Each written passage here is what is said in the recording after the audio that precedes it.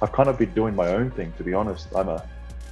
I've creativity and stuff like that has always been my strength, to be honest. Like it's something I couldn't really display on a footy field.